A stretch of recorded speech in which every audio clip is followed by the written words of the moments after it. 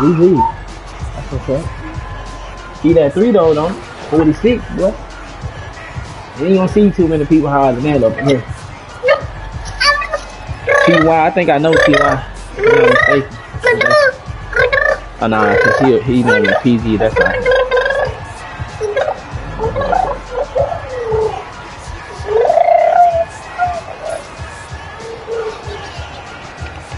What's up? Rebound.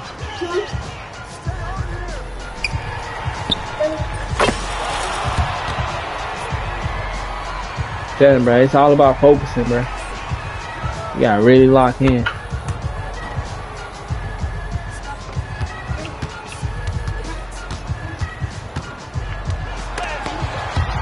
Good, go out of bounds.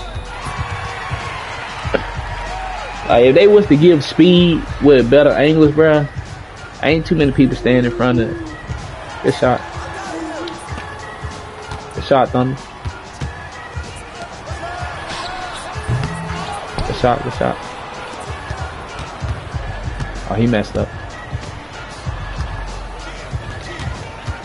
Switch. Good D. He missed. My bad. Damn, I can't locate that. Wow.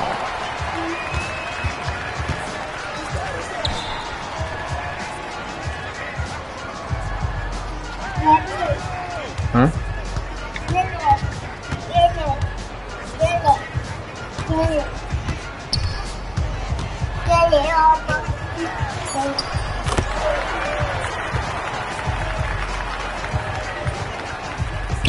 Good try.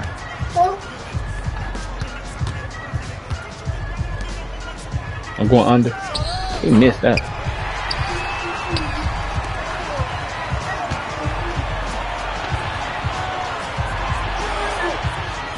Good pass. Can't hit. Good shot.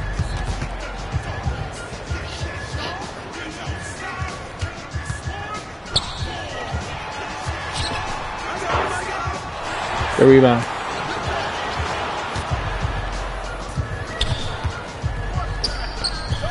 Get that rebound.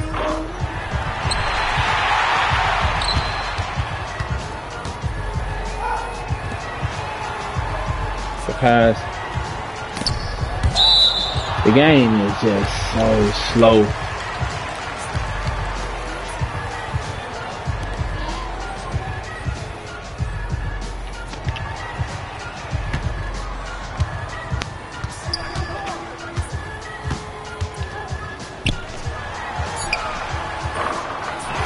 Good rebound. Good shot. Good rebound. Great shot.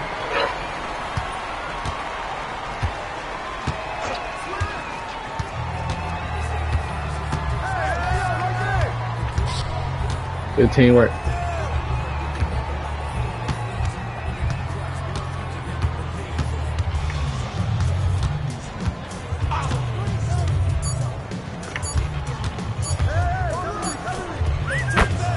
That's on me. I'll reach.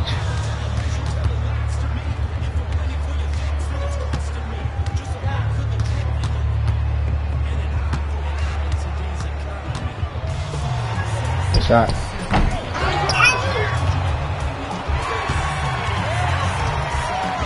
Teamwork. What's up? Okay, I'm gonna get it for you.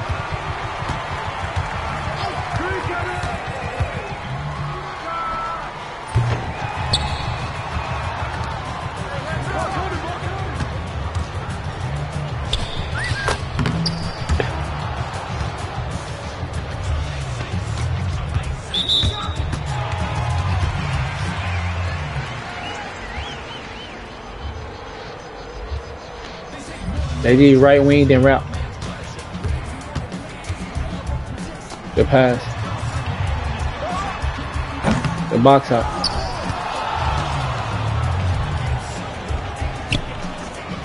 Good D.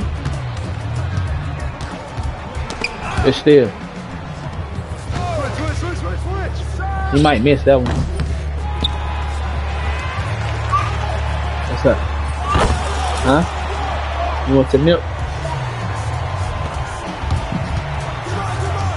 Nah, that's on me. Don't stop in the middle, Jay-Z.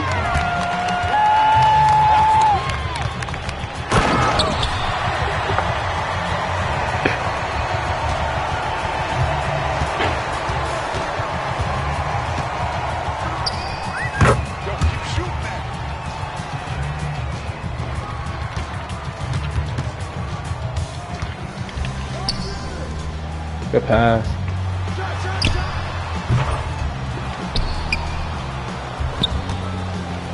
Good D.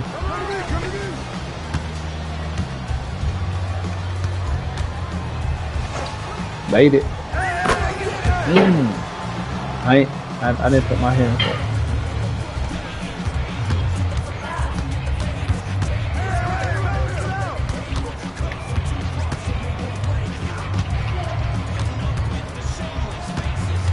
Rebound. Green. Good rebound. Great.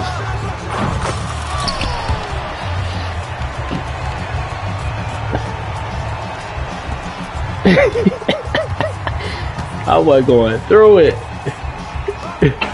Man. Hey, that boy right there. Man. Fuck. You gotta hit this number. Good bucket, good bucket, good bucket.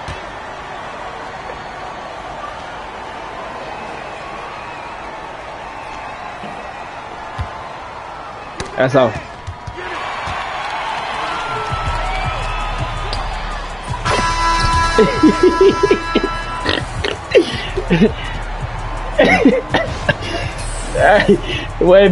Hey, missing feet make you feel sad, don't it?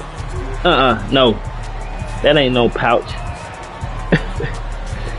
Daddy. You can't do that. Daddy. What? Good. Missing boy be feeling make you feel bad, boy.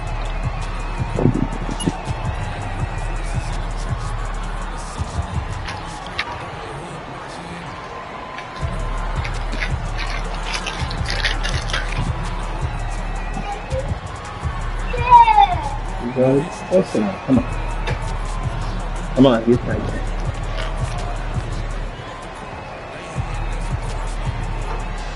Boy, I here going through the motions. Huh? Yeah? Oh.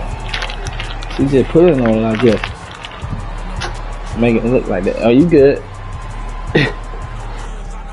You don't need change. Oh yeah, it's good. Stop putting on. Understand that the rich and successful are creators. They create opportunities, they create relationships, they create money, they create content, they create jobs, they create things that give them a sense of fulfillment and significance. Welcome to the Bedros Keuilian Show. Hey guys, welcome to the Bedros Keuilian Show. I'm Bedros Keuilian, and I want to first and foremost come out the gate and thank you guys once again. You guys are hitting records on YouTube. Now we are up to 2,200 new subscribers a day on YouTube. So thank you first off for subscribing. Thank you for sharing. I don't know if you know this or not, but about 75% of our viewers on YouTube are not subscribed. We are now growing at a clip of 2,200 new subscribers a day, and that's because of you. So thank you. If you're watching or listening to this, I should say, on the old podcast platforms like iTunes and Spotify, hey man, come hang out with us on YouTube as well. You can actually see and hear what we are doing. So anyway, guys, I want to jump into this show today. This particular episode is really focused on what the rich and successful do, right? Somebody once asked me like, hey, Bedros, what is it that the rich and successful do that regular people don't? And I was like, damn, that's a really good question. The reason I think that's a really good question is because I remember being there. I remember working at old LA Fitness back in the day as a personal trainer, and many of my clients back then, in my mind, were rich and successful because if they could afford to work with a personal trainer and pay $400 to $600 a month for a personal trainer. And trust me, they weren't paying me. They were paying the gym. I was getting paid $12 an hour back then. I was like, man, they're rich and successful. And I would start seeing patterns that they had in their life, the way they carried themselves. And when I would talk to them in between sets, I would see this consistency that started to paint a picture for me. And I was like, okay, all right, I'm starting to see what rich and successful do. And as I started to emulate what they did, I began to achieve the outcome that they have. And today I get to be rich and successful, right? But anyway, so all that said, let's dive into this episode. And I really want to let you know that each one of these things I'm about to share with you is like a muscle, right? You know this, when you go to the gym, you work out, you develop your muscles. You do that by lifting weights. You do that by doing it consistently. You do that over a long period of time. Before you know it, your muscles get bigger. They get stronger. If you're dieting right and you're doing your training right, you're also getting leaner and you're using more weight. Well, the same thing applies here. All of these things, some of them are traits, some of our skills, some of them are routines. These are things that you could actually, through repetition, improve. So make no mistake about it. This is what the rich and successful do. So let's jump into it. Thing number one is the rich and successful people that I know are outcome focused. They are very much outcome focused. What I mean by that is everything they do it with an end in mind. They don't just try and wing things. They don't just try and figure things out. They always go, what does winning look like? In fact, when I have my half-day coaching sessions with my clients, right, my coaching and consulting clients, as soon as they come in for their half day, I sit down and I tell them, hey, what does a win look like for you when we're done with this half-day coaching session? And they might say, well, a win looks like to me, I have more clarity on how to take my company from $400,000 a year in revenue to $2 million over the next 3 years. Okay, got it. So you want a game plan to $2 million. Some people say, I want to be able to scale a new company. And this is what the company is. And here's how much I want to scale it to. That's what a win looks like. Other people say, I'm making good money. So a success or a win looks like, having more time freedom to be able to spend with my family. And then once I know what their outcome is, then during that half-day session, I can help them create a blueprint, a game plan that they can execute on over the next few months to get to that outcome, right? So rich and successful people are very outcome focused. And if you're not outcome or results focused, you're just kind of winging it, you're just hoping that something good comes out of whatever it is you're doing, you're probably not going to make it. The other thing that rich and successful people do is they're ruthlessly guarding their time. Listen, your time is being pulled away from you left and right. People want your time. Social media wants your time. People want a piece of you. The more successful you get, the more fame you develop. You are going to get hit up by people who want to get a piece of what you have, right? And it's not that you should turn people away and be an asshole to them. I'm not saying that. But what I am saying is if you are not ruthlessly guarding your time, you will very quickly run out of time and you won't have time for your family. You won't have time for your health and fitness. You won't have time for your business because you'll be out there doing too much for too many people. Believe it or not, about 3 years ago, I got to a place where I realized, holy crap, man, I'm doing like 2 or 3 podcasts a week for other people, right? People would reach out to me on social media, on Instagram. By the way, if you're not following me on Instagram, follow me on Instagram in the description box there on YouTube. We've got the link. Follow me on Instagram at Bedros Keuilian. Would love to see you there as well. But people would reach out to me, man, on Instagram and they'd be like, hey, Bedros, any chance I can get you on my podcast? And look, I want to help people. I want to be able to be that guy that kind of gives you a boost up, right? But I found myself saying yes so many times that I was spending 3 full hours a week on podcasts. Well, there's also a little mental preparation time for that. So let's say 20 minutes of mental prep because I want to really deliver the value for that person. So in whole, I was spending about 4 hours a week. Now, at the level that I'm at, 4 hours a week can make me a lot more money. Hell, 4 hours a week can be a lot more enjoyable time with my family. 4 hours a week, I could really dedicate even more to my mobility and flexibility and my training. Fuck, man, I'm 48 years old. I can't just go into the gym like you young bucks and start benching and squatting. Fuck, it takes me a good 20 minutes like an old jalopy car to warm up, to do my mobility, to get flexibility in my joints, and then I start hitting it, right? So 4 hours a week is a lot. So understand that if you are not ruthlessly guarding your time, they are going to take it away from you. The other thing that the rich and successful have mastered is that they are non-negotiables. There are non-negotiables in their life, and so many of those non-negotiables they apply. Like for example, a non-negotiable for me is I will never go to the grocery store. I will never get my car washed. I will never change a light bulb in my house. I will never take out the garbage. That doesn't mean that stuff doesn't get done. There's just people that do it for me, right? Because if I am doing things that I should not be doing, then I don't have the time, capacity, and bandwidth to be doing the higher level things that only I can do, right? Let's face it, my housekeeper can take out the garbage, change a light bulb, etc., do the laundry.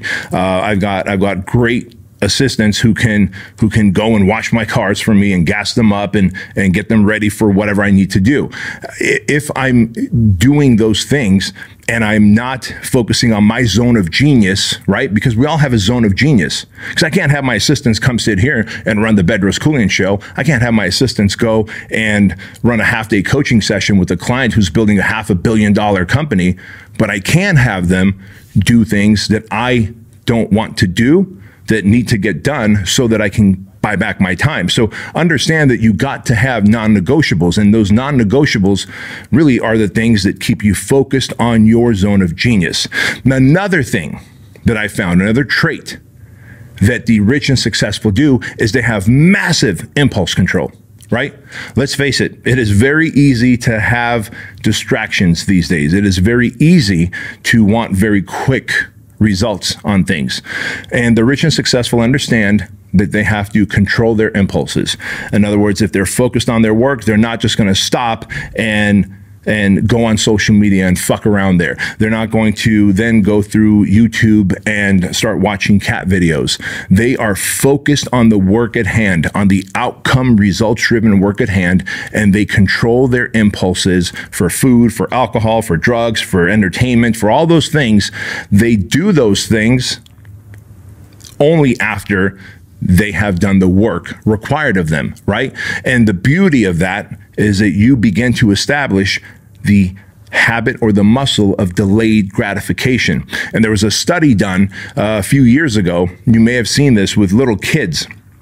They sat those kids down in a little room. It's like a focus group. And they told these kids, a whole bunch of kids, one at a time, hey, here's one marshmallow on a plate. If you want, you could eat this marshmallow. We're just going to walk away, and we'll be back in 10 minutes.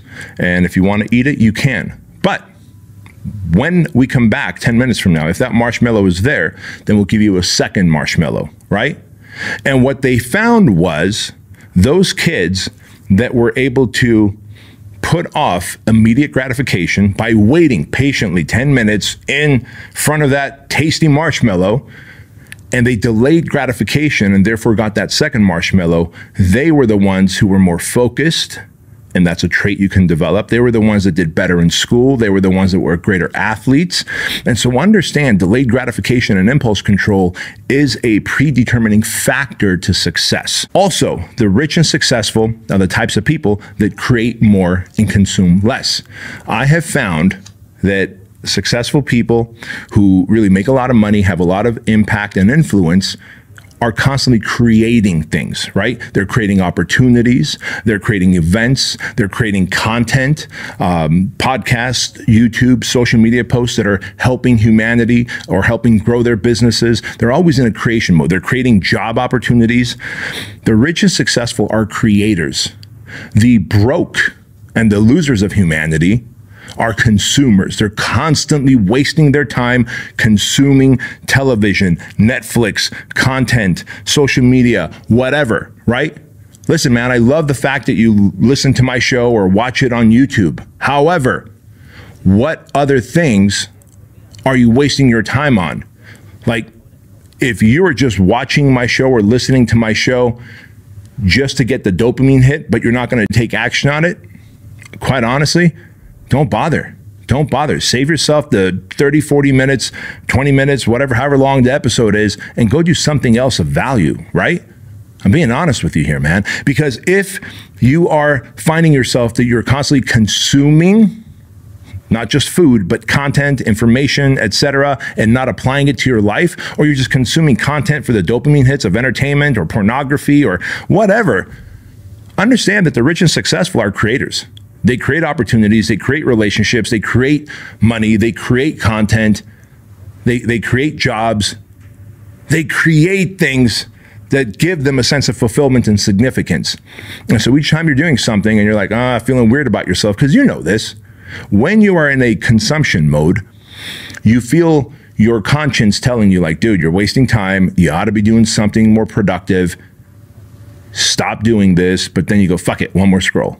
Fuck it, one more scroll. And you do know what all those little scrolls are, right? Like whether you're watching YouTube shorts or Instagram stories or TikToks, that's a dopamine hit, right?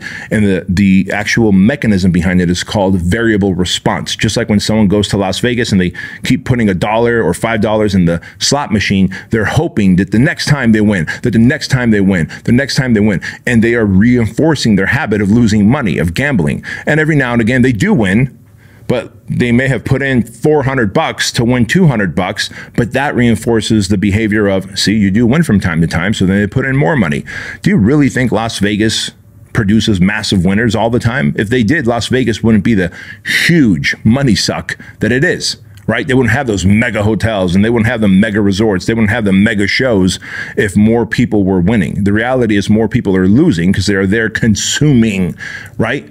Those that created the hotels, those that created the shows, those that created the lights, those that created the buildings, those that created the experiences and jobs, they are the ones that are having true fulfillment and significance. I want you to be a creator. The rich and successful focus on personal development, right?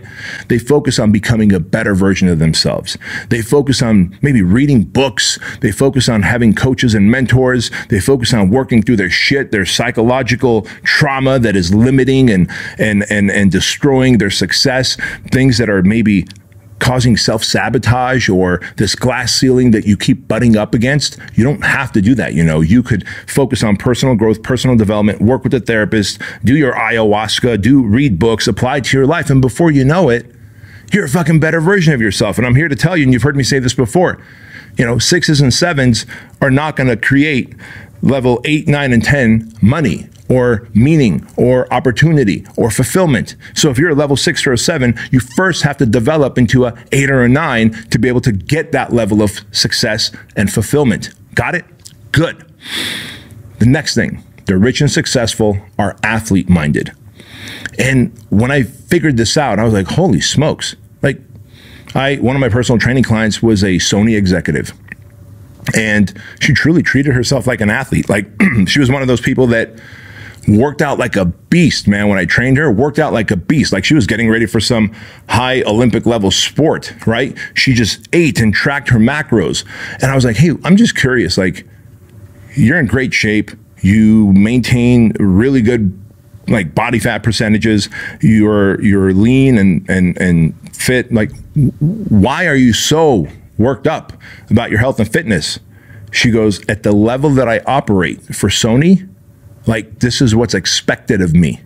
And I was like, wow, that's badass. Only years later, as I started to become an entrepreneur, I realized, like, holy crap, man, being an entrepreneur is like a sport. I treat my body as though I'm an athlete. I eat right, I sleep right, I train right. I make sure that I keep away negative influences. I never hang around with people that gossip or act like crop dusters in life. I'm always focused on leveling up and being an athlete. Like, no different than an athlete would train for basketball or football or the MLB for a baseball game, right? And they're going to go to the highest level of their sport. Like, you have to be able to consider yourself an athlete. And you go, look, if I'm an athlete of whatever your business is or whatever the thing is you want to do, or let's say you're just a salesperson for a company. Let's say you're a marketer for a company. Let's say you're second in command for a company, right? Like my CEO, Bryce, technically he works, he has a job, right? But let me tell you, he treats himself like an athlete. And because of that, he makes big decisions. He makes big money. He has great impact and influence. I mean, my team that's in here right now, like, they treat themselves like athletes. They're in good shape. They keep a positive mental attitude. And if any of them showed up with any kind of negative vibes, I'd be like, man, we can't hang out, because that is contagious, right? Could you imagine some athlete, a week or two before a football player, a week or two before the Super Bowl is like, well, I'm hanging out with my loser friends. Let's see how this impacts me. immediately the outcome is going to be negative, right? You want to hang out with people that are vibrating on a very high level. You want to hang out with people that have a high frequency. You want to hang out with people that are constantly creating. You want to hang out with people that are outcome focused. You want to hang out with people that have non-negotiables. You want to hang out with people that have big dreams and visions, and they are just fucking focused on achieving those visions. Those are the types of people that you want to hang out with. That's what an athlete would do. So you, whether you work for someone or you work for yourself, if you start treating yourself like an athlete instead of some fat fuck, then you will achieve higher levels of money and meaning. Also, 2 more things to go here. The rich and successful focus on being control freaks. Like, I'm an absolute control freak, the most successful and rich people I know. Because, by the way, there are people that are like fat and out of shape and they are rich and successful in terms of money, right? But they have a shitty life. Their blood pressure's through the roof. They're always struggling with anxiety and depression. They're always just one little trigger away from having a fucking meltdown on someone, an emotional meltdown on someone. I don't want to be that guy. Like, I want to have a fucking awesome life, man. Like, I go one-wheeling with my son. We play ping pong. We go to the gym and work out. We'll go surf in the summer times. Like, I have time freedom. I have core values in my life. And I have that because I've become a control freak. I control every variable about me, right? Like, I control who I get calls from. I've got on my iPhone there, I've got, I think 192 people whose numbers I once kept in my contacts blocked. Not for any other reason. And some of them I love dearly. Not for any other reason, though, because they are negative. Like, hey, Bedros, did you see this negative thing happening in the world? Hey, Bedros, did you see who's president? Hey, Bedros, did you see that ice cream liquor, hair sniffing, border opening motherfucker did something stupid again? Well, what does that matter to me, right? Right now, he's in office, and we're looking for a better replacement. But you bringing that to my attention does what? Only brings negativity into my life. Now I might have some levels of subconscious fear and doubt and uncertainty in our country, and that might bleed into the work I do, into the decisions I make. And so I always tell people, like, hey man, don't bring that negative shit to me, all right? If you see something good, you see a firefighter save a kitten, text me about it. You see someone win fucking the gold medal, you text me about it. You see someone fucking fight off the enemy, a carjacker, you fucking text me about it. But otherwise, don't bring me that shit. If they keep bringing me that shit, they get blocked, right? You have to control every element in your life. And my friend Craig Ballantyne has this really awesome saying that I've adopted and I want to share with you, and that is to control what you can, and there's a lot of variables that you can control, cope with what you can't control, and then concentrate on what counts. I mean, isn't that a brilliant statement? Control what you can, cope with what you can't control, and concentrate on what counts. And if you do that, you become this control freak. And I know control freak has a negative connotation, but in reality, don't you want to control your day? Sure you do. So you better have a morning routine, some rituals, some rules to operate by. Like, I'm not going to just be like, oh, I'm going to skip my morning workout and work out in the evening. Like, that's an out of control day for me. I'm not just going to skip my 30 ounces of water first thing in the morning.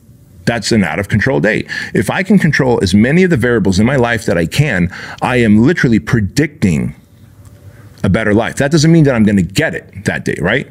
I've had days where I've tried to control every fucking element that I can in my day, and the day's just gone to hell. And this speaks to what my dear friend Alan Cosgrove says. And Alan Cosgrove, he survived stage 4 cancer. Awesome human being. He says, Bedros, after you've gone through stage 4 cancer, and there is no stage 5, he goes, I only have good days and great days. I was like, wow, that's interesting, man.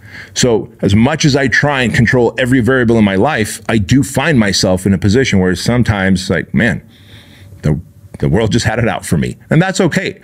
Tomorrow's going to be a better day, right? Like, this too shall pass. But understand, you've got to be a control freak, control as many variables as you can, cope with whatever variables you can't control, and then concentrate on what counts. Boom, got it. All right, next thing. You got to go to battle with everything. And I wrote that down here because if you go to battle with everything, you will win. Oftentimes, and what's the best way to say this? Basically, I'm asking you to be committed. Be committed, right? If you are committed, then you are more likely to win. If you're just involved in something, there's a chance, a high probability that you'll fail. The best example of this that I could share with you is on a plate of ham and eggs, the pig was committed. The chicken was involved, right? You want to be fully committed. You want to go to battle with everything. Like when I go to the gym, I'm like, all right, man, next 45 minutes, you're going to battle with your body. You're going to battle with the inner bitch. You're going to battle with time, right? Time is trying to erode my muscles. I am getting older. Time is trying to atrophy my muscles. I go to battle against the inner bitch, the conversation in my head. I go to battle against the weights. I go to battle against everything that is trying to limit my fitness and health development. And then when I do that, then I come to work. I go to battle against the economy. I go to battle against the competition. I go to battle against whatever it is that I'm doing. If I just show up here and I just deliver a mediocre podcast, how much value is that for you? You're going to be like, this guy, I can tell he's just not even committed to this podcast. But I fucking show up every week for you. I prepare content on this fucking notepad for you. I do this so that you will have the advantage that I didn't have in life. I am fully committed. I'm not just involved in this. I am fully committed in serving you. And I absolutely understand that as the show grows bigger, as the subscribers grow, that some of you are going to become customers. Some of you are going to end up owning a Fit Body Bootcamp franchise. You're going to end up becoming one of my franchisees. Awesome, man. We'll make money together. Some of you are going to start using Truly. By the way, people, I got a few comments asking me, like, what's in the shaker cup? First of all, I am a little thirsty. Allow me to take that sip. So what I keep in my Truly shaker cup here is 1 scoop of Everyday Fit, and that is our exclusive hydration formula. And then I put 1 packet of the Truly Wellness Shot, which is vitamin C, vitamin D, zinc, ginger, turmeric, black pepper, cayenne pepper, and there was one more thing that I forget, but I always keep that in here. I drink 2 of these a day. I travel everywhere. I'm doing speaking gigs everywhere. I'm around a bunch of people, shaking hands, hugging babies. I never get sick. But that's what I do.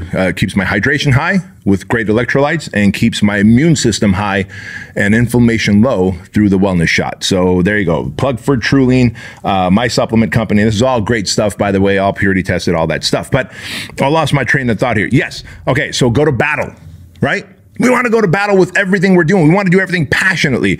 I once said this during a speaking event, and it made a whole bunch of buttholes pucker. So allow me to help you pucker your butthole too. I said, let me tell you the difference between going to battle for something, like doing it with passion, doing it with commitment, versus just kind of dabbling, just kind of doing it, right? I go, it's the difference between fucking and having sex. Look, man, when you are fucking, you are just making mad, passionate love. Do you care if you get a hamstring cramp, or do you care if it's ouch, ouch, ouch, you're on my hair, or do you care if the thermostat needs to be adjusted because you're sweating? You don't give a fuck when you're fucking, when you're making passionate love, because nothing will stop you. The house could burn down and you will continue loving that woman up, right? However, if you're just kind of having sex, oh, hold on, baby, I got a cramp. Oh, hey, you're on my hair. Let's change positions. Oh, you know what? Hold on, it's getting hot. Let me change the thermostat. I want to fucking have sex. I want to make passionate love. I want to fuck, right? That is the difference. You got to go to battle. You got to go to battle in the bedroom. There you go. That's the point I'm making here. And finally, the rich and successful. So what did we learn here today, guys? We learned that the rich and successful fuck, and they don't just have sex. That's what we learned, fellas. All right. And then finally, the rich and successful, they don't gossip, right? Just no gossip, no fucking small talk, no, hey, how's the weather? I got an app for that. I know how the weather is. I can go and figure out the weather in fucking Zimbabwe. I don't need to do small talk with you. How's the weather? Like, we don't talk about sports. How's your team doing? You don't own the fucking team. Why are you wearing someone else's name on your back anyway? My team did this. You know more about the fucking sports team and the athletes on that team than you do about your own fucking family. You know more stats about your team than you do you don't know your own body mass index. You don't know your body fat percentage. You don't know how much lean muscle you hold. You don't even know your fucking bench, squat, and deadlift. Yet you might know what your team's batting average is. Get the fuck out of here, right? And I share that with you because the rich and successful focus on the things that matter, not on gossip or small talk or shallow conversations. Man, we go deep. That's what we do around here. We go deep. And so with that said, guys, here's what I want to impress upon you, that there is a formula to success, and success leaves clues. And so as you go and you do these stuff, you focus on the outcome, you ruthlessly guard your time, you focus on the non-negotiables, you create more and you consume less. You control your impulses and delay gratification. You treat yourself like an athlete. You focus on personal development. You go to battle with everything. You become a control freak, and you ensure that you don't gossip and you don't surround yourself with any bitches that gossip. Then you become a rich and successful person who can impact more lives, have greater influence, and really live a life of meaning, right? So with that said, guys, I'm just here to tell you, thank you so much for, again, helping me grow the show, for sharing the content, for taking the stuff that I teach here and applying it to your life. I love reading the comments on the YouTube section as well. And if you ever have a question for me, by the way, leave it in the YouTube comments, right? Because that's where Leighton will grab the comments from. There in my Instagram stories, he'll grab questions from, and he will then share it during the Q&A when we do it here in the studio. And so with that said, I'm here to tell you that average is the enemy. Success is your responsibility. And everything in your life can change for the better when you decide to flip the switch. Thank you so much, guys. I will talk to you soon.